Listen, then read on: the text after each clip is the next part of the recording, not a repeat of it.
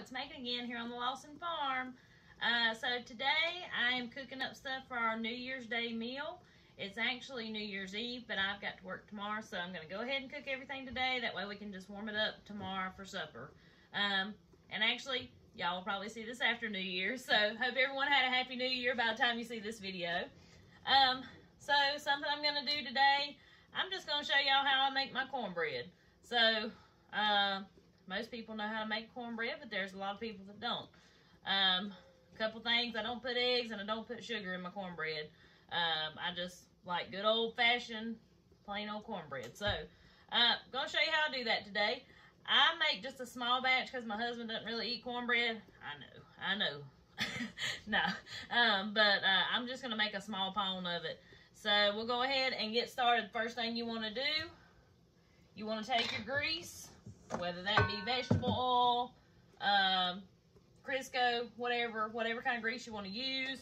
I use my lard. So if you want to know how to render lard, check out that video. Let me grab a spoon. So I'm just going to do a couple spoonfuls of this. Just right in the pan, okay? Let's get this where y'all can see it. I'm just dabbing that right in the pan. And I kind of eyeball everything, so it's not really a recipe, but I'll show you, kind of what to look for.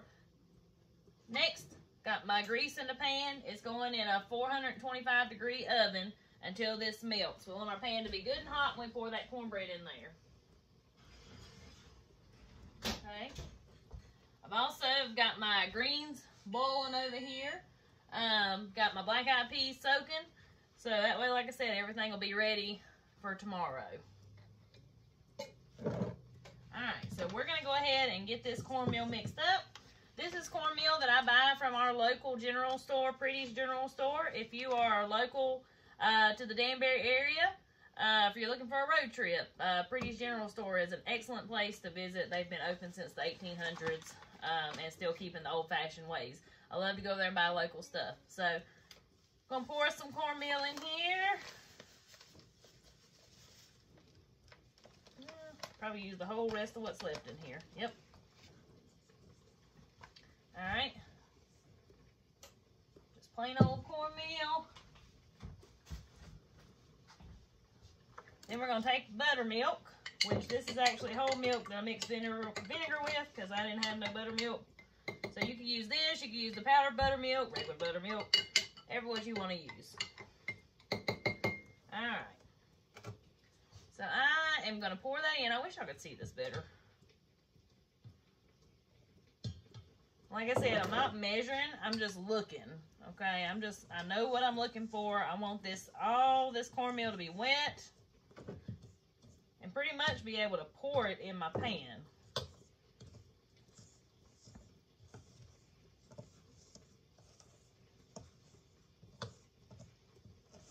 And anybody watching that has never had cornbread for whatever reason, you should try it. It is delicious. For one, my favorite meal, it's actually probably better than dessert, is cornbread and milk. You get you a good hot piece of cornbread and put it in a cold glass of milk. Can't beat it. Can't beat it. It is delicious. Alright, we're almost there.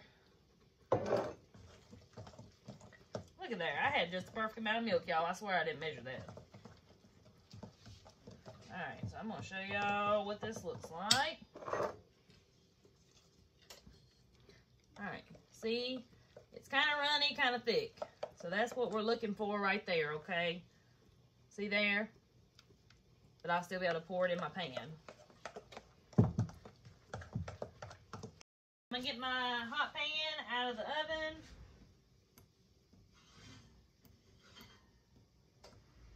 You want about, I don't know, 1/4 inch of grease. I don't want to turn this up too much. There we go. Alright, and so now what we're going to do,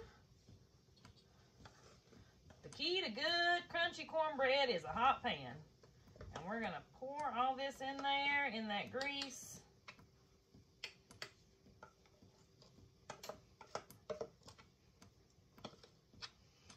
sure. I don't think all cultures, cultures in the United States, I don't think they all eat cornbread.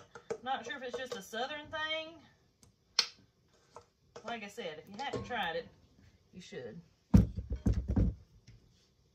Alright, so now I have this poured in there with this hot oil. We're going to mix it together, okay? We're going to get that hot oil in with that cornmeal.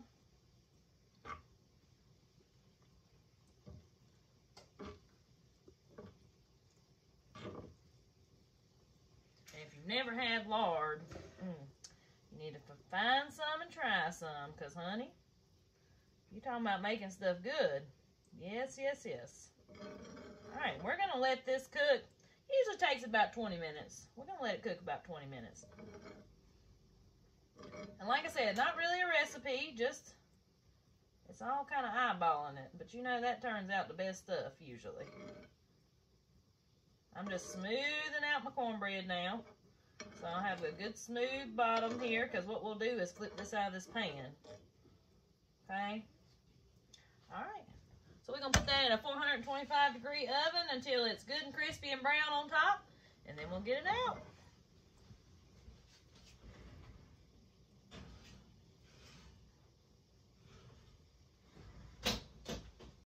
All right, so my cornbread's done cooking. It took it right at about 20 minutes on 425. Yeah. Beautiful brown cornbread. We'll cut into it and see what it looks like. Yeah. Let's see. Come on. My little girl right here loves cornbread. You can see her head in the video.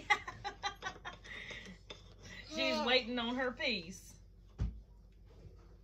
Look at that. Beautiful steaming hot cornbread. It'd be delicious put in a cup of cold milk. All right, y'all.